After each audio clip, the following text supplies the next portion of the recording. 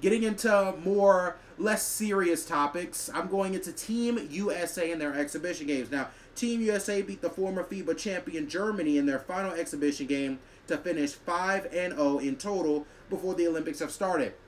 There are a couple things that you need to note from watching these 5 games. One is that LeBron James, when he needs to be, even at 40 years old, is still easily the best player on the planet. It's completely unprecedented. It's unexplainable how a man who is that old, who's been playing for that long, who has that much mileage on his knees and his feet and his legs can still be this good. But LeBron James is making it all possible. It's absolutely fantastic. I am so eager to see what he's able to do in the Olympics, man. It's incredibly impressive. And I'm happy to be alive and see it. I'm seeing him break the scoring record, seeing him get 40,000, 10,000, and 10,000 plus. I mean, it's absolutely ridiculous. Now, our second note is, guys, we can't expect constant 50-point blowouts to these international teams anymore. We can't do that. International talent has become vastly better than it was back in even the 90s and even the early 2000s. It's just vastly better. It's a lot more competitive.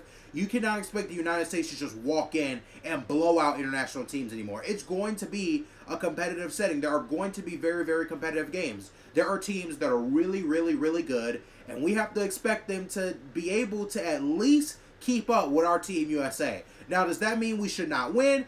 Absolutely not. Team USA should absolutely dominate. They're going to be dominant. They're going to be the best team there, and that shouldn't be surprising. Now, as far as winning games by 50, probably not. Not that kind of domination. But winning games by 10, even 20 points, I think that's a more fair and more accurate expectation.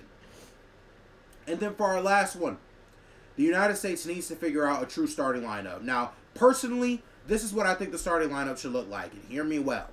Steph Curry at the point, Kevin Durant at the 2, LeBron at the 3, Bam at the 4, and AD at the 5. With, of course, everybody else coming off the bench. And I think Anthony Edwards should actually be the star 6-man coming off the bench. Now, Team USA looks to be adjusting overall, but you can't really complain, right? They went 5-0 as a team and with the record so far. The next game is against Serbia in the real Olympics on July 28th. It's going to be really interesting. It's going to be incredibly fun to watch. I am absolutely ecstatic that the Olympics are coming up. There are going to be so many videos, so much content on TikTok, Instagram Reels.